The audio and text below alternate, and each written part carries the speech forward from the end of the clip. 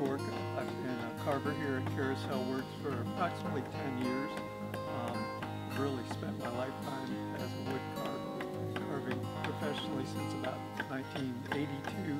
My wife and I are both originally from the Mansfield area, and we moved away a long time ago, and when I came back, Carousel Works had moved into town and set up, built the carousel already, and so it was a natural for me to come in and work with these guys. It's been a real privilege and a lot of fun.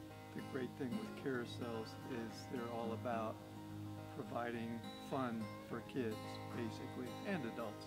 But really, it's a real low-stress sort of process. You almost can't make a mistake.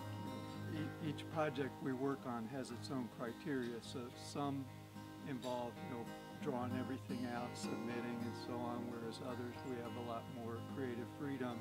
We can just step up to the blank, or often we have something duplicated out to give us a rough form to start from, and we can just kind of get creative, run it past our bosses, how's this look, and just go for it. So it's really just all about making something attractive and fun. So we're not only the largest, it's easy to say we're the largest because it's kind of hard to find another one. So there are some other companies that make figures and so on, but I'm not aware of any others that are kind of a turnkey carousel builder anywhere as far as wooden carousels.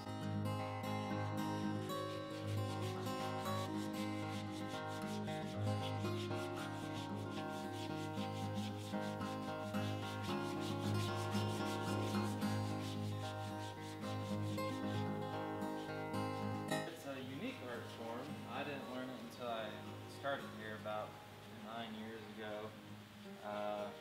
When I first got hired on, they asked me if I've ever painted a carousel figure, and I thought, well, myself, I never have. And they were like, well, that's a good answer because we know you're lying if you did.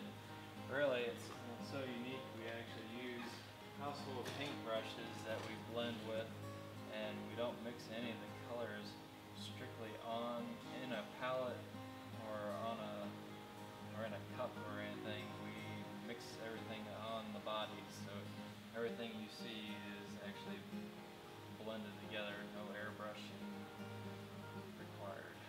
The best part of the job is watching the kids smile when we go put these carousels up, because even if you have a very bad day at work, you go and see the excitement. Even